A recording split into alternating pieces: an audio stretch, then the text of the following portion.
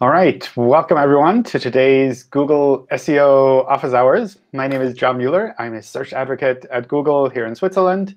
And part of what we do are these office hour hangouts where people can jump in and ask their questions around their website and web search. And we can try to find some answers. As always, a bunch of stuff was submitted on YouTube, so we can go through some of that. But if any of you want to get started with the first question, you're welcome to jump in.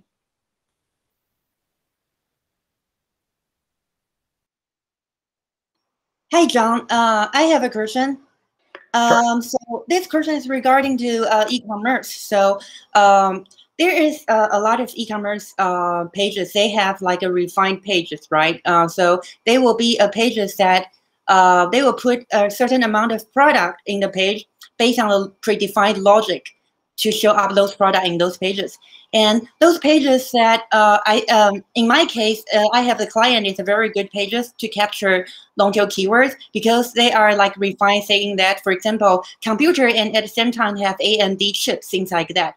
And when people are searching for long tail keyword like computer, AMD processor, those pages are very good place to capture them. However, so here come my question is, for those pages, they are some kind of decide that people will, they are some kind of decide that because they automatically assign product, right? And you can't put all the product in the first rendering of that kind of pages. So every time when there's new product adding into the inventory or some product is removed from the inventory, the page content of first rendering product will change. And I will send an example here in the comment section. For example, this is not my client, but it's because I'm not allowed to show my client's website, but it's a similar situation. So when you click into that link, you go into, you can see that they are a lot of product in the page, but when you scroll down to the bottom, they will have load more. So people only see the product that before load more, right? And whenever we add inventory into the product or remove something, the first rendering product will change. So Google will constantly seeing different content of that page. Will they confuse Google? How do we solve this problem? That's essentially fine. That's totally normal. I think with e-commerce, with a very busy site, you have those kind of shifts all the time. With news websites, you have it similar, that you have news articles all the time. And when you look at the homepage of a news site, like there are always different articles that are linked there. And from our point of view, that's fine. The important part, I think, especially with e-commerce, is that we're able to find the individual product pages themselves. So somewhere along the line, we need to have kind of persistent links to those products. So that could be on that page. It could be on page 2 or page 3 or page 4 of that listing, something like that. So that's kind of the important part there. I wouldn't worry that the pages change from load to load, because what will happen from a search point of view is we will recognize there's specific content for this topic on this page. And we'll try to bring queries to the page that kind of match the general topic. And if like a computer model 1 or computer model 2 is shown there, and they're essentially equivalent because they're in the same category of product, then that doesn't really change much for us. So from what I heard is that as long as the logic of assigning product is consistent and the product is showing up in the first rendering match the, for example, title tag on the page, then that is fine. But if the logic is like not consistent and they certainly have other product, then there will be a problem. Yeah. So for example, if you have a clothing store and you have a category that's just blue, and the category blue has everything from socks to jackets and everything in between, then it's really hard for us to say, this is a landing page for this type of product. So we will constantly be confused by a page like that. Whereas if it's a landing page about, I don't know, blue jackets, for example, like category jackets and color blue, then it doesn't really matter which jackets you show there. They all match that intent, and it's pretty clear to the user, like they fit into that category. So as long as this product, new adding product are still blue jacket, even if different blue jacket in the first rendering and the content is changed, it's OK. Yeah. But if there is like one time there's a red jacket adding to that product, there will be a problem.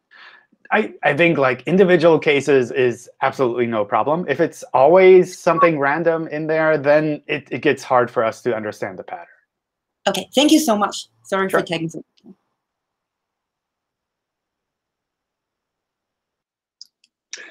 Hey, John. Hi. Thank you. My question is regarding image search and why one image might be shown preference over another. Specifically, it's on a product page that uses like an image slider to display pictures of the product. And considering that pretty much everything is nearly identical, like alt text, file name, nearby text, dimensions, weight, things of that nature. Why might a kind of seemingly random image from within like the slider sequence, maybe third or fourth thumbnail, be shown preference over like a featured image, like usually the first image that you would see on a product page? I don't know. Is it It's hard to say. I don't think so. So we have various things that kind of go into image search. And on the one hand, it is kind of the aspects that you mentioned, like the titles of the page, the image file name, the captions, alt text, things like that. But we do also have some logic that tries to understand, like, is this a high quality image or not? And it's possible. I don't know those images that our systems are either getting confused by the contents of the image, or that they like clearly see like one image is significantly higher quality than the other, and for us, then maybe we would show it a little bit more visibly like that. But it's something where I think there are always a number of different factors that play into that, and even for multiple images on the same page, which are kind of in the same category of things, it's possible that we kind of show them in one order once and show them in a different order another time. okay? So are you able to comment on this? I imagine that cloud vision has something to do with that, trying to match similarities with machine learning to the entities. Am I on the right track here? I don't know how far we would use something like that. I do think, at least as far as I understand, we've talked about doing that in the past, specifically for image search. But it's something where just purely based on the contents of the image alone, it's sometimes really hard to determine how the relevance should be for a specific query. So for example, you might have, I don't know, a picture of a beach. And we could recognize, oh, it's a beach. There's water here, things like that. But if someone is searching for a hotel, is like picture of the beach the relevant thing to show? Or is that, I don't know, a couple miles away from the hotel? It's really hard to judge just based on the contents of the image alone. So I imagine if or when we do use kind of machine learning to understand the contents of an image, it's something auxiliary to the other factors that we have. So it's not that it would completely override everything else. Got you. Thank you. Sure. John, just one follow-up on this. Does Google have any plan of machine learning auto detection of what is happening in what is there in picture? Because I am saying that different devices also have this kind of feature. Does Google also have any plan of implementing this kind of feature? What is happening within the image? I don't know. Kind of like with the previous question, it's something where it's certainly possible to some extent to pull out some additional information from an image, which could be like objects in the image or what is happening in the image. But I don't know if that would override any of the other factors that we have there. So it's my understanding is this is probably something that would be more kind of on the side if we have multiple images that we think are kind of equivalent, and we can clearly tell somehow that this one is more relevant because it has, I don't know, the objects or the actions that someone is searching for. Then maybe we would use that. But I I honestly don't know what we've announced in that area, or what we're actually using for search there. Because the thing to keep in mind is that there are a lot of different elements that are theoretically possible that might be done kind of in consumer devices. There are lots of things that are patented, that are out there, that are kind of like theoretically possible. But just because it's possible in some instances doesn't mean that it makes sense for search. And we see that a lot with patents when it comes to search, where someone will patent a really cool algorithm or setup that could have an implication for search. But just because it's patented from Google and maybe even from someone who works on search doesn't mean that we actually use it in search. Yeah. Okay. Thank you. Sure. OK, let me run through some of the submitted questions. And if you have questions along the way, feel free to jump in. And we'll almost certainly have time towards the end for more questions from all of you. All right, the first question is about Google Discover. One of the sites I'm running is about anime, fan arts, cosplay, fan fiction, was performing fairly well in Discover. But one day to another, the traffic dropped to 0 without any significant change on the site.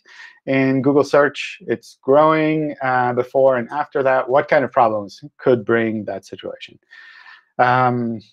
I don't know. It's really hard to say without looking at the site. But in general, when it comes to Google Discover, one of the things that I've noticed from feedback from folks like you all is that the traffic tends to be very kind of on or off, in that our systems might think, well, it makes sense to show this more in Discover.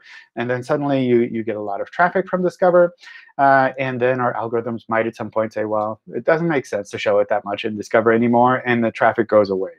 And especially with Discover, it's something which is not tied to a specific query. So it's really hard to say it's like what you should be expecting, because you don't know how many people are kind of interested in this topic, or where we would potentially be able to show that. So that's something where if you do see a lot of visibility from Google Discover, I think that's fantastic. I just would be careful and kind of realize that this is something that can change fairly quickly.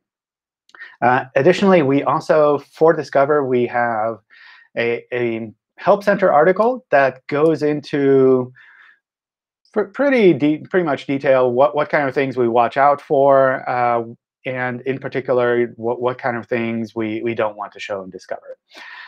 So that's something that you might want to double check. Depending on, I guess, the site that you have, that's something that might be more relevant or less relevant there. But I would definitely check that out.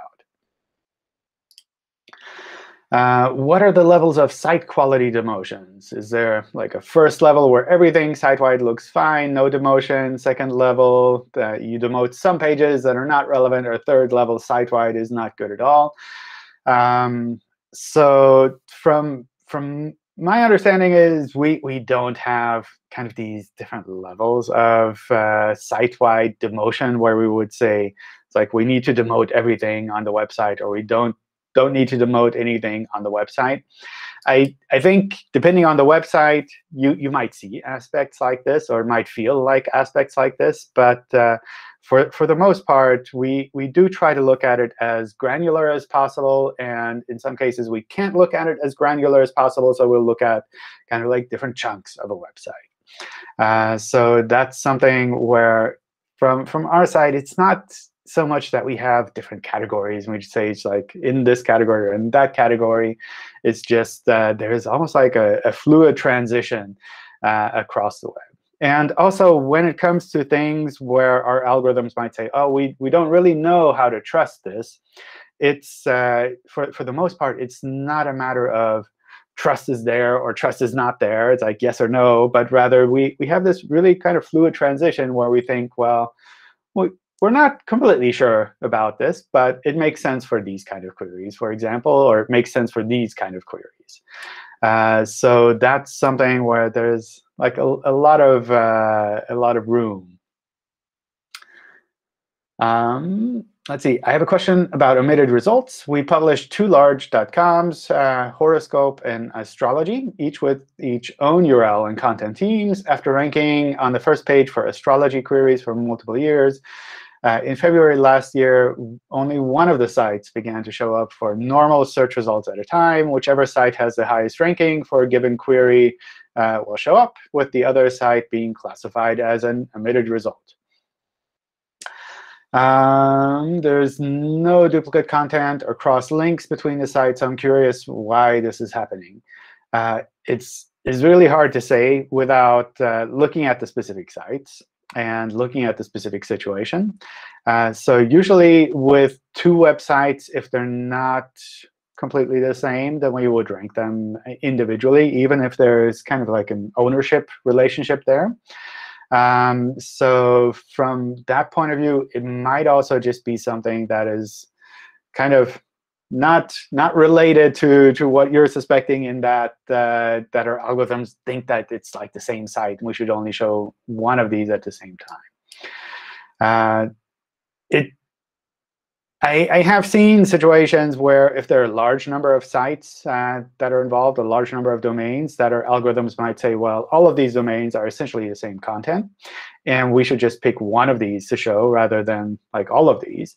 But usually if there are 2 websites and they're kind of unique in their own ways, then that's something where we would try to show them individually. So I think from a practical point of view, what I would do here is go to the Webmaster Help forums and post the details, what you're seeing here, maybe some screenshots, specific URLs and queries where you're seeing this happening. And the folks there can take a look at that and maybe guide you into, I don't know, if there's something specific that you could be doing differently there, maybe they can point you at that, or maybe they can point you in the direction of saying, well, it is how it is. That's nothing kind of unnatural that's happening there. But also the folks active in the help forums have the ability to escalate things to Google Teams. So if they think this is really weird and maybe something weird is happening on Google's side, then they can escalate that to someone at Google. Let's see. Does Google Search consider each URL of a website individually? For example, does a low score on a domain homepage have any effect on the other pages which have a high score? So yeah, like I mentioned before, we try to be as granular as possible, as fine-grained as possible, in the sense that we try to focus on individual pages. But especially within a website, you're kind of always linking to the other pages of your website. So there's kind of a connection between all of these pages. And if one page is really bad and we think that's the most important page for your website, then obviously that will have an effect on the other pages within your website, because they're all kind of in context of that one main page, for example. Whereas if one page on your website is something that we would consider not so good, and it's some random part of your website, then that's not going to be the central point where everything evolves around. Then from our point of view, that's like, well, this one page is not so great, but that's fine. It doesn't really affect the rest. The mobile section of Core Web Vitals in Search Console shows a bad URL on original link, while the AMP version of the same URL is a good URL. Why are these 2 considered separately? So essentially, what happens there is that we don't focus so much on the theoretical aspect of this is an AMP page and there's a canonical here, but rather we focus on the data that we see from actual users that go to these pages, that navigate to them. So that's something where you might see an effect of lots of users are going to your website directly, and they're going to the non-AMP URLs, maybe, depending on how you have your website set up. And in search, you have your AMP URLs. Then we probably will get signals, or enough signals, that we track them individually for both of those versions. So on the one hand, people going to search, going to the AMP versions, and people maybe going to your website directly, going to the non-AMP versions. And in a case like that, we might see information separately from those 2 versions. And then kind of like we have those 2 versions and the data there. So we'll show that in Search Console like that. Whereas if you set up your website in a way that you're consistently always working with the AMP version, that maybe all mobile users go to the AMP version of your website, then that's something where we can clearly say, well, this is the primary version. We'll focus all of our signals on that version. The next question there is, since AMP is enabled, will Google Mobile Search consider only the AMP version, which passes the Core Web Vitals test when ranking the website, or will the original link also be considered? So I mean, on the one hand, there's the aspect of, is it a valid AMP or not? If it's not a valid AMP, then we wouldn't show it. So that's one aspect that goes into play there. But I think in the theoretical situation that we have data for the non-AMP version and data for the AMP version, and we would show the AMP version in the search results, then we would use the data for the version that we show in search as the basis for the ranking. So in a case like that, where we clearly have data for both of these versions, and we would pick one of those versions to show, then we would use the data for that version. That's similar, I think, also with international websites where you have different kind of URLs for individual countries. And if we have data for one version, we show that. Or if we have one version that we would show in the search results, and we have data for that version, then we'll use the data for that version, even if we have kind of other data for the other language or other country versions. Yeah. And the only case where I know where we would fold things together is with regards to the AMP cache, because theoretically the AMP cache is also located in yet another place, another set of URLs. But with the AMP cache, we know kind of how we should fold that back to the AMP version and track that data there. So that's a little bit of an exception. But if you have kind of separate AMP versions and separate mobile versions on your site, then it's very possible that we could track those individually. Does Google weigh the exact match title tag more in comparison to the title tag focused more on users? So let's say the phrase I want to rank for is Audi A3, and one version of the title tag is this exact match. The other version is this car for sale, 152 great models. Would this title be scored less relevant for the query Audi A3 just because it is longer and not exact match? I don't think we have any exact definition on how that would pan out in practice. So there's certainly an aspect of, does this title kind of match the query? But we also try to understand the relevance of the query. We try to understand things like synonyms or kind of more context around the query, around the titles as well. So I don't think there's a simple kind of exact match to the query is better, or not exact match to the query is better there. So my recommendation there would be to test this out and just try it out. And not so much in terms of SEO, like which one will rank better, but kind of think about which one of these would work better in the search results. And that's something you could try out on one page. You could try out on multiple pages that are kind of set up in a similar way. And then based on that, you can determine, well, this one kind of attracts more clicks from users. It matches the intent that the user has better somehow. So I'll stick to that model and use that across the rest of my website. So that's kind of my recommendation there.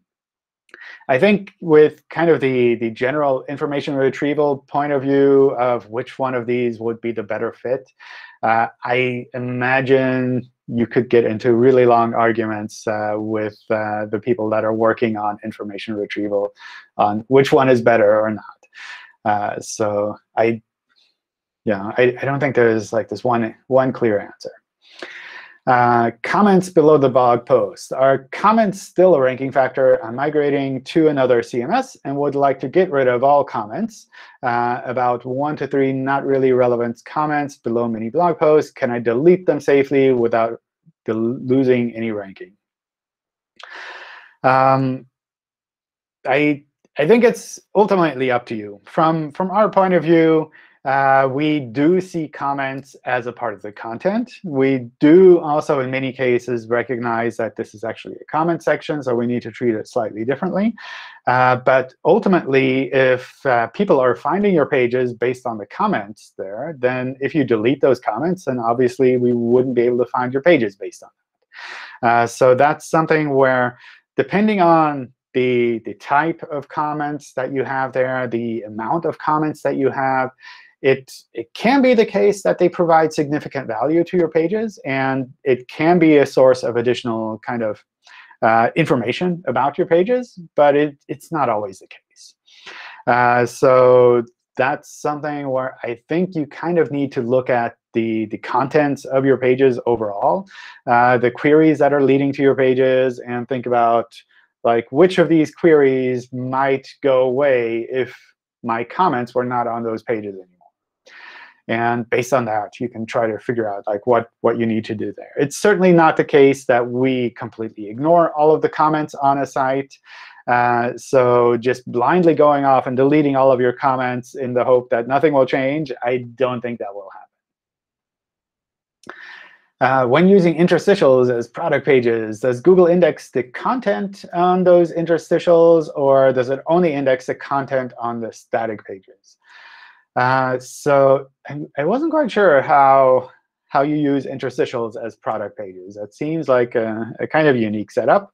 But anyway, I think it's less a matter of kind of interstitials or not, but more a matter of what content is actually shown when we load those pages. So if we load this HTML page, and by default, it always doesn't show any product information, then we wouldn't have that product information to actually index. Whereas if you kind of load that page and it takes a second and then it pops up the full content, the full product information, then essentially by loading the page, we have that information. And we can use that to index and to rank those pages. So it's kind of a simple way to double check what we would be able to pick up with regards to indexing is to take that URL and use something like the mobile-friendly test or the URL inspection tool in Search Console and copy it in there, and to see if Google is able to bring up the full product information or not. If Google can bring up the product information, then probably that's OK. Whereas if Google only shows you kind of the static page behind that, then probably it's the case that we wouldn't be able to pick up the product information there. So that's kind of one thing to watch out for. I think what threw me off with this question initially is also the word interstitials there, in the sense that usually interstitials are something that are kind of between the content that you're looking for and maybe kind of like what is actually loaded on a browser. So if you go to a page, and instead of the product page, it shows a big interstitial showing something else, that's kind of the usual setup for interstitials. And from our point of view, those kind of interstitials, if they're intrusive interstitials in the sense that they get in the way of the user actually interacting with the page, then that would be something we would consider a negative ranking factor. So if it's really a case that when you go to your pages, it just takes a bit, and then your product page pops up, then I wouldn't call those interstitials. Maybe use some other word for that, because if you ask around, like in the help forums or elsewhere, and you say, oh, my interstitials, and I want to rank for my interstitials, then probably a lot of people will be confused. Seems like Google Images crawls some SVG files in SVG, and then some it renders into PNG while serving in the search results. What is the reason for that? Is there a way that we can dictate this behavior for a Google image crawler? I don't know. I wasn't aware of the kind of like how this is happening. So I'm not 100% sure what exactly you're referring to. My understanding is that when it comes to images, especially the vector formats like SVG, which don't always have a well-defined size. What we do internally is we convert that into a normal pixel image so that we can treat it the same way as we can treat other kinds of images. That means for all of the normal processing internally and all of that. And also specifically with regards to the thumbnail images that we can show so that we can scale it down using the normal pixel scaling functions and get it to the right size and get it into an equal resolution to the other thumbnails that we show. So probably that is something that is happening there. And that's not something that you can easily change because we kind of have our system set up to deal with pixel-based images, and that's what we would do there. With regards to kind of the next step from there, the expanding of the image when you click on it in the image search results, I don't know how that would be handled with regards to SVGs, or if we do some kind of in pixel-based bigger preview or SVG-based bigger preview. So I don't quite know how we would handle that there. If you have any examples where this is causing problems, I would love to see them. So feel free to send me anything that you run across in that regard, especially when you see that it's causing weird problems that could be avoided by doing it slightly differently. Is there anything that we can do in terms of SEO to improve user journey?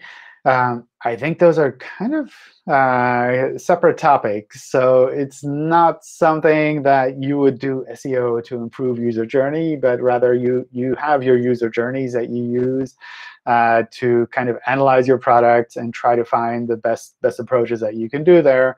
And then based on that, you would also try to do some SEO to improve things in the search results. So one is kind of improving things for the user, and the other is kind of improving things for search engines. Sometimes if things align well, then there's enough overlap that they work together. But essentially, they're separate topics. What is the best way to treat syndicated content on my site? If the content is already in other sites too, and do I have to no-index my page, or do I canonicalize the original source? Do I no-follow all internal links of that page? Yeah, good question. I don't think we have exact guidelines on syndicated content. Generally, we do recommend using something like a rel canonical to the original source. I know that's not always possible in all cases. So sometimes what can happen is we just recognize that there's syndicated content on a website, and then we essentially try to rank that appropriately. So if you're syndicating your content to other sites, then it's theoretically possible that those other sites also show up in the search results. It's possible that maybe they even show up above you in the search results, depending on the situation. So that's something to kind of keep in mind if you're syndicating content. If you're hosting syndicated content on your website, then that's kind of similar to keep in mind, in the sense that most of the time we would try to show the original source. And just because you have a syndicated version of that content on your site as well doesn't mean we will also show your website in the search results. So usually what I recommend there is to make sure that you have significant, unique, and compelling content of your own on your website. So if you're using syndicated content to kind of fill out additional facets of information for your users, then that's perfectly fine. I wouldn't expect to rank for those additional kind of facets or filler content that you have there. It can happen, but it's not something I would count on. And instead, for the kind of the SEO side of things, for the ranking side of things, I would really make sure that you have significant kind of unique content of your own, so that when our systems look at your website, they don't just see all of this content that everyone else has, but rather they see a lot of additional value that you provide that is not on the other sites as well. When we want to rank for a specific topic on Google, is it a good practice to also cover related topics? For example, if we sell laptops and we want to rank for that, is it useful to create posts like reviewing laptops, the introducing the best new laptops, those kind of things. And if it's useful, then it doesn't have to be done in any special way. So I think this is always useful, because what you're essentially doing is, on the one hand, for search engines, you're kind of building out your reputation of knowledge on that specific topic area. And for users as well, it provides a little bit more context on kind of like why they should trust you. If they see that you have all of this knowledge on this general topic area, and you show that, and you kind of present that regularly, then it makes it a lot easier for them to trust you on something very specific that you're also providing on your website. So that's something where I think that always kind of makes sense. And for search engines as well, it's something where if we can recognize that this website is really good for this broader topic area, then if someone is searching for that broader topic area, we can try to show that website as well. We don't have to purely focus on individual pages, but we'll say, oh, like it looks like you're looking for a new laptop. Like this website has a lot of information on various facets around laptops. How long should we wait for Search Console manual action response? It's been months in. I avoided resubmitting because that's not nice. But do these ever get lost? If we don't get any replies, what should we be doing as the next step? Depending on the type of manual action, it can take quite a bit of time. So in particular, I think the link-based manual actions are things that can take quite a bit of time to be reviewed properly. And it can happen in some cases that it takes a few months. So usually what happens is if you resubmit the reconsideration request, then we will drop the second reconsideration request because we think it's a duplicate. The team internally will still be able to look at it. And if you have additional information there, that's perfectly fine. If it's essentially just copy and paste of the same thing, then I don't think that changes anything. It's also not the case that you would have a negative effect from resubmitting a reconsideration request. So in particular, if you're not sure that you actually sent the last one, and you're like, oh, it's like someone on my team sent it, and now I'm not sure if they actually sent it or not, then resubmitting it is perfectly fine. It's not that there will be kind of an additional penalty for resubmitting the reconsideration request. It's just when the team sees that one is still pending, they'll focus on that pending one rather than the additional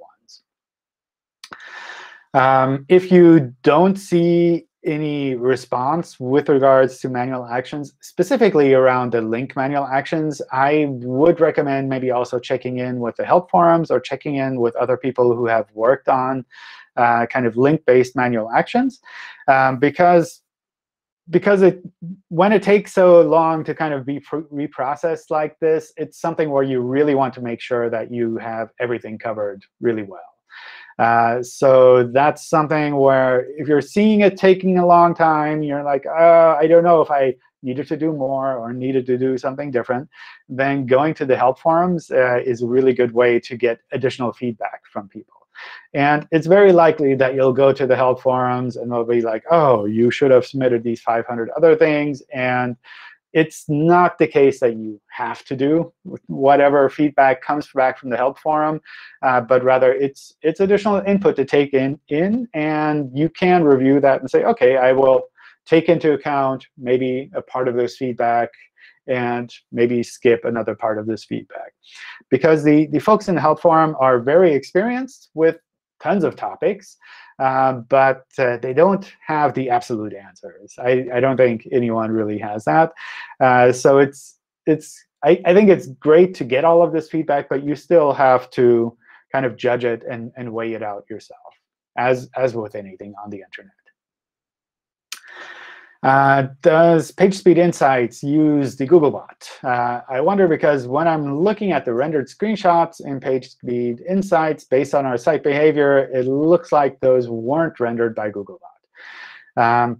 You're probably right. In particular, PageSpeed Insights is something which is based on the Chrome setup. So that's something where As far as I know, the server-based system that does the page speed insights, screenshots and calculations and kind of metrics, all of that, is just purely based on Chrome. And Googlebot also uses Chrome to render pages, but there's some kind of unique aspects with regards to Googlebot that don't apply to page speed insights. For example, robots text. So when Google renders a page, it has to comply with the robots text of all of the embedded content there. And if you have maybe a CSS file or JavaScript file blocked by robots text, we wouldn't be able to process that from Googlebot point of view. But PageSpeed Insights would still be able to review that and show that. So that's probably where you're seeing those differences.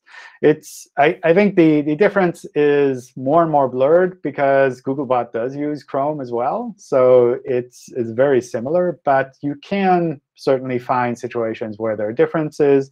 And you can certainly construct situations where there are differences. Like I mentioned, with robots text is a really simple way to kind of see those differences. With regards to the way that we calculate speed for search, though, so kind of, I guess, looking forward at the core Web Vitals. At the moment, I don't really know offhand how we do that. But with regards to core Web Vitals, we use what users actually see. So it's not the case that Googlebot renders a page very quickly, and then it gets a good score, or Chrome in PageSpeed Insights renders a page very quickly, therefore it gets a good score. But rather, we look at what users actually saw. And I think that's really important because that's kind of a measure of what the real-world performance is. And all of these tools that kind of render it in more of a lab environment, like Googlebot when it renders a page, or PageSpeed Insights when it renders a page, is something that is almost more of a prediction than an actual kind of measurement. Because there are lots of assumptions in play there. And whenever you run something like a rendering of a page within a data center, then you have a very different setup than the average user has with regards to network connectivity, with regards to caches, and all of that. It's just very different. So these tools, when you run them and when you look at the measurements that they show, you need to keep in mind this is more of a prediction rather than an actual value that users will see. And I'm sorry. I was gonna ask a follow-up, but I'm sorry. You continue. Yeah, and it's something that these tools also try to build in the sense that they will say, well, I run in a data center, but I will act like I have a 3G phone and kind of a slow connection. And they'll try to emulate that, but it's still very different than actual user. Go ahead. Yeah, I'm sorry about that. So in terms of assessing it, I was reading a site, seemed like it had a lot of ads, so I decided, OK, let me see how this is scored on PageSpeed Insights. And it rendered a score with the circle of 21, which was in the red, not very good. But below that was a visual, and below that numerical and visual representation was a sentence that read that based on field data, the page passed in green the assessment. And then below that, there were these measurement bars for cumulative layout shift, first input, delay, et cetera. And those were all mostly in the green. So where's the disconnect, and what should one be paying attention to? That first visual circle, or the fact that it says it passed the Core Web Vitals assessment? I need to keep in mind like how the PageSpeed Insights looked. I think it has like that one overview score on top, right? Yeah, I actually, is there a way to present? Because I did a screenshot, and I redacted the name of the website, if that makes it easier. So I think what happens in PageSpeed Insights is we take the various metrics there, and we try to calculate like one single number out of that. And sometimes that's useful to work on, or to give you a rough overview of like what the overall score would be. But it all depends on like how strongly you weigh the individual factors. So it can certainly be the case that overall, when users see a page, it's pretty fast and sleek. But when our systems test it, they're like, oh, like these are some theoretical problems that could be causing issues. And they'll kind of calculate that into the score. So that I think the overall score is a really good way to get a rough estimate. And the actual field data is a really good way to see like what people actually see. And usually, what I recommend is using those as a basis to determine, like, should I be focusing on improving the speed of a page or not?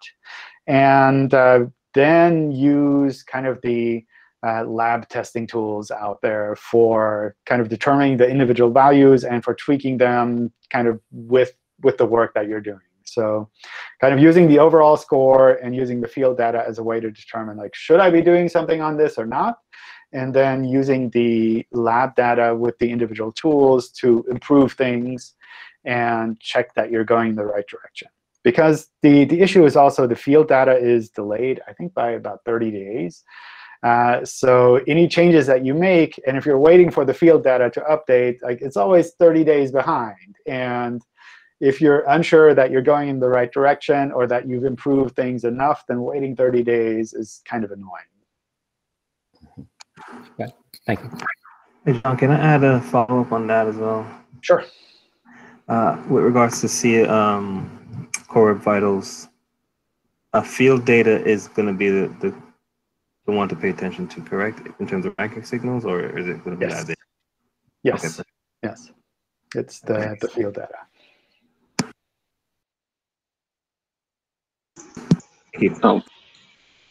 While we are in this Core Web Vital topics, I have a small question in this regard. Is that when this becomes a ranking signal, CLS, and all the other friends, is it going to be page level or domain level? Good question. So it's essentially what happens with the field data is we don't have data points for every page.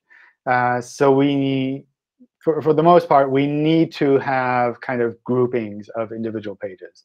And depending on the amount of data that we have, that can be a grouping of the whole website, kind of the domain. Or I think in the Chrome user experience report, they use the origin, which would be the subdomain and the protocol there. So that would be kind of the overarching kind of grouping. And if we have more data for individual parts of a website, then we'll try to use that. And I believe that's something you also see in Search Console, where we'll show like one URL and say, like, there's so many other pages that are associated with that. And that's kind of the grouping that we would use there. Just why I asked this, we have this set of pages that they are slow. They exist for a different purpose than our other pages on the site. And these, we have a no index on them, but they are very slow. And that's why we don't want it to be accounted for. Yeah, I don't think, or I don't know for sure, like how we would do things with a no index there. But it's not something you can easily determine ahead of time. Like, will we see this as one website, or will we see it as like different groupings there? Sometimes with the Chrome user experience report data, you can see, like, does Google have data points for those no index pages? Does Google have data points for the other pages there? And then you can kind of figure out, like, OK, it can recognize that there are separate kinds of pages and can treat them individually. And if that's the case, then I don't see a problem with that. If it's a smaller website where we just don't have a lot of signals for the website, then those no index pages could be playing a role there as well. So my understanding, like, I'm not 100% sure, but my understanding is that in the Chrome user experience report data, we do include all kinds of pages that users access. So there's no specific kind of, will this page be indexed like this or not, check that happens there, because the indexability is sometimes quite complex with regards to canonicals and all of that. So it's not trivial to determine kind of on the Chrome side if this page will be indexed or not. It might be the case that if a page has a clear no index, then even in Chrome we would be able to recognize that. But I'm not 100% sure if we actually do that. All right, thank you. I'll follow up on it on Twitter. Yeah, I would also check the Chrome user experience report data. I think you can download data into BigQuery, and you can play with that a little bit and figure out like how is that happening for other sites, for similar sites that kind of fall in the same category as the site that you're working on. Cool. More questions from any of you? Yes, John, hi. Hi. I suddenly see, it started all at the mid of January. I suddenly saw in Search Console that there are a lot of old URLs popping up, especially in the 404 subcategory under excluded and in the URL inspection tool. These old URLs are, for example, old HTTP versions of URLs, and it's even old domains because the websites were moved to a new domain like 3 years ago. So my question is, why is that? Should I be worried? And if yes, how can I fix it? So these are showing up as 404 errors, or? These are showing up as 404 errors, and for some URLs, if I use the URL inspection tool, they also show up as referrers in the URL inspection tool. Okay. I think if they're just shown as 404s, I would completely ignore that. What happens in our systems is that pages which are 404 are essentially still tracked on our side. And from time to time, we will double check to see that they still have a 404. And that can happen like that a site is has changed significantly, doesn't have these pages for years now, and still from time to time our systems say, well, we will double check those old URLs and see if they still return 404. And that's not a sign that anything is stuck with those pages. It's just kind of our systems trying to make sure that we're not missing anything from your website. Mm-hmm. And if they show up as referring URLs in the URL inspection tool? So how do you mean as referring URLs? Like that they link to another page, or? Yes, for example, I use the URL inspection tool on a URL that's still present. And then in the URL inspection tool, you see where Google knows this page from. And there it says, for example, it knows it from the sitemap. And then there are like four URLs listed below that. And in that list, this list contains, for example, an old HTTP version. It contains the same file name, but from the old URL of the website, which are all URLs that don't exist anymore. So this is also something that makes me worry, or shouldn't it? That's completely normal. Yeah, that's something where I'm not 100% sure like which data we show there in Search Console, but we have a concept of kind of the first seen location of a link to a specific page, okay. And like we might have seen that URL from that page at some point way in the past. And if that page doesn't exist anymore, it's still like, this is where we first saw it. OK, so it's basically just make sure that if the original page doesn't exist anymore, it returns a proper 404. If it's redirected, then make sure it's a proper redirect. And in other cases, just ignore it. If I get that exactly. Right. Yeah. So usually, if you have an older website, then over the years you will collect more and more of these 404 pages, and our systems, even when they rarely check a 404 page, it's just like the amount of URLs that could be returning 404 grows. So if you look at your server statistics and you look at like what Googlebot is requesting, then it can look like, oh, Google is spending so much time on 404s, but for us, it's just checking it maybe once a year or so. But because we have so many that we check once a year, it like overall looks like a lot. But okay, yes, this web.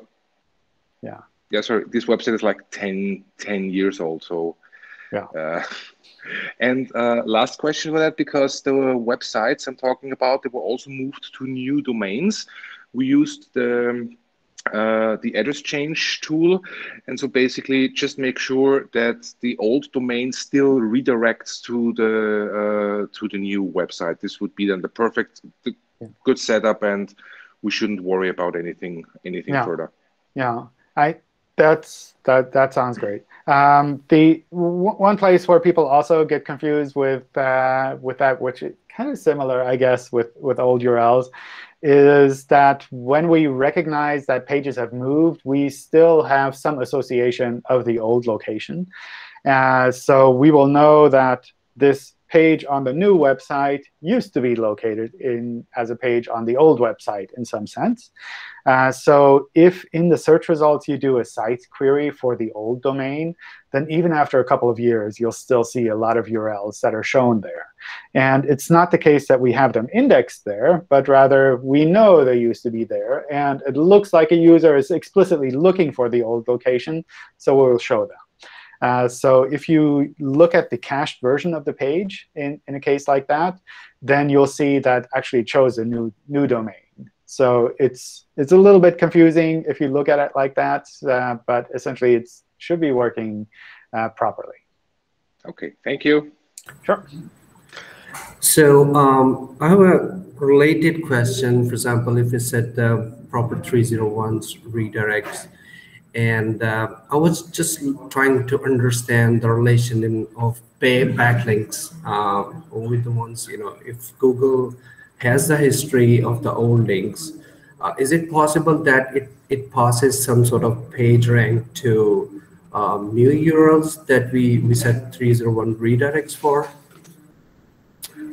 For example, we have a site, with the backlinks, and we decided to change the URL and with the proper 301s, and backlinks are always there. We normally change a few of those, but they're still there. So if you say Google has some sort of history there, so would that possible that it passes some sort of rank juice or page rank juice to new URLs? Yes. So it's essentially what happens there is we will have kind of the old URL on your website that has some signals from the links that go to the old URL. And we have the new URL on your website. And with a redirect, you're basically telling us these are equivalent, and you probably prefer the new URL to be shown. So what we will do is we will put both of those URLs from your website into a group and say, this is kind of a group of URLs that have kind of collected signals. And then with the redirect, we will pick usually the destination URL and say, this is the canonical for that group. And the canonical page will then kind of inherit all of the signals that go to that group. So if there are links to the old version of a page, if there are links to a copy of that page, then all of that will be kind of combined together in the canonical version. So that's something that kind of gets passed on there. Specifically, when you're talking about site moves, we still recommend making sure that you, as much as possible, can update the old links anyway. Because what happens there is we will put those URLs in the same group, kind of like I mentioned. But we use various factors that determine which of these URLs is the right one to show, which one is the canonical one. And redirect is one factor, but also links are another factor. So if all of the links, like internal and external links, go to the old version of your URL and you redirect to a new version, we might pick the old version of the URL to show in search. So that's something kind of to keep in mind, that if you want to move everything to a new URL, then make sure that everything is aligned with the new URL. So the redirect, the sitemap files, the internal linking, as much as possible, also the external linking, so that everything just fits together with that new kind of URL that you want. Yeah, thanks for this question. I have another question. Most of the tools, the SEO checkup tools, they pop up with a warning which says low text to HTML ratio, which means code is more than the original text. Would it be something we need to worry about, or is it okay for Google to pick the right text? We don't have a notion of text to HTML ratio for search. So that's something where I think a lot of these tools are able to calculate this, and they think, oh, it's worthwhile showing, but it's not an SEO ranking factor kind of thing. There are two places where it could play a role. On the one hand, with regards to speed. So if you have a lot of HTML and you have very little text, then obviously we have to load a lot of content to display the page. So that's like one small factor. The other one is with regards to extreme situations where you have a lot of HTML and very little text. We have limits with regards to what the maximum page size is that we would download for an HTML page. And I think that's in the order of, I don't know, hundreds of megabytes, something like that. So if you have an HTML page that has hundreds of megabytes of HTML and very little text in it, then yes, that could be playing a role. But that's something that I suspect is extremely rare. And if you have that problem, then that's like a bigger problem than just like, oh, it's like not perfect HTML to text ratio.